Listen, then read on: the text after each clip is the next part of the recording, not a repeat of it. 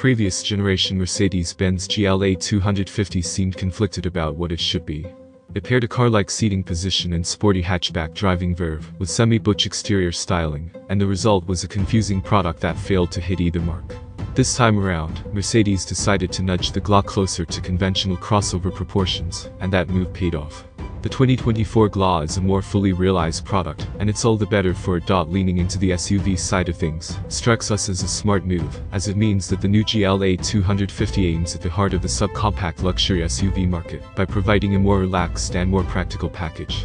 The roofline is still slightly lower than the angular GLBs, but the expanded dimensions provide more space for people and cargo, while aligning with the mini SUV aesthetic. For 2024, the GLA250 is for a more mature client. The suspension delivers a comfier ride that doesn't punish occupants over potholes.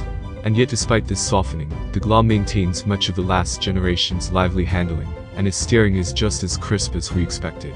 BMW's X1 and X2 SUVs offer a higher level of driving acuity, but the Mercedes still offers a satisfying experience behind the wheel. Whereas the old model felt like a car from behind the wheel, the 2024 GLA has a taller seating position that gives it a more upright feel.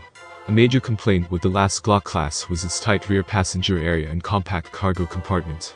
The new model's increased height and width makes the rear seat feel significantly more spacious, and 6 carry-on suitcases fit in the cargo area, one more than the last generation.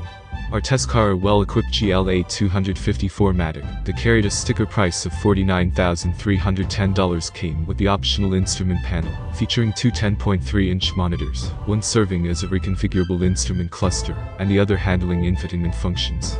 This setup is found across the Mercedes-Benz lineup and gives the GLA an appropriately modern feel.